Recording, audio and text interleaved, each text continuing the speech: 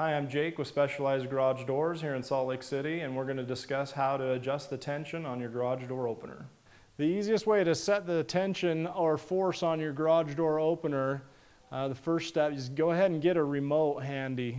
Once you've got the remote, it'll just make it easier for you to run the door while you're up here doing the whole process.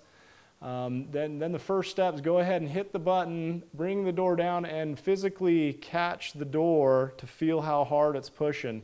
While you're doing that, keep an eye on make sure it's not pushing so hard that it's going to bend your door and do any damage. So go ahead and hit the button and then catch the door and feel how hard it's pushing.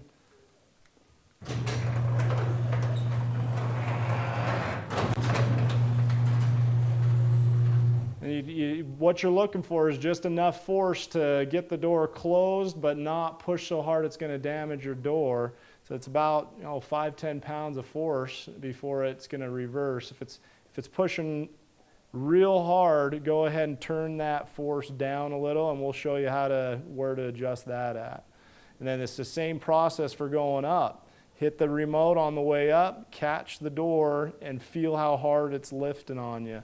If it's lifting so hard that it's going to pick up, good 20-30 pounds of the door, go ahead and turn it down until it's only lifting maybe 5 or 10 pounds of force. So to make sure your door is reversing correctly off of any obstructions that are on the ground, go ahead and take a 2x4 or equivalent, something 1.5 inches thick approximately, and place it in the path of the door. When you run the door down on this, it should reverse off of it without a problem. If it stays and holds there and does not reverse off of it, we need to continue further with the adjustments.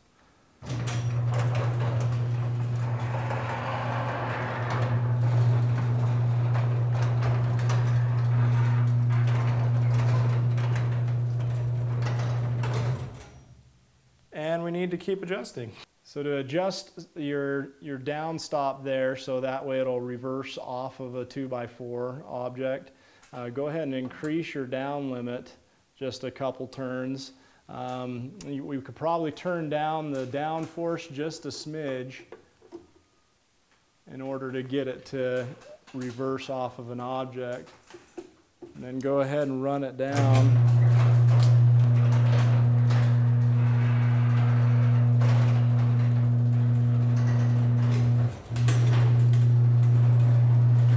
As you can see now with those two little adjustments, it is reversing off of a 1.5 inch thick object, which is what you're shooting for.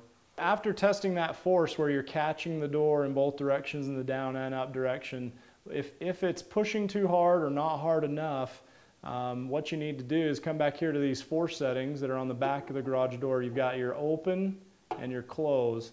The higher you turn it, the harder it's going to push, and vice versa. If you go down, the less hard it's going to push. So let's say that it's pushing just a little bit too hard. So what you do is you take it from 1 or 2 and turn it down just a bit, and it's same with the other direction. Move in small increments here. You don't want to go from a 1 to a 9, otherwise it's just going to be too big of a jump. Again, I'm Jake with Specialized Garage Doors in Salt Lake City, and we've just discussed how to adjust the tension on your garage door opener.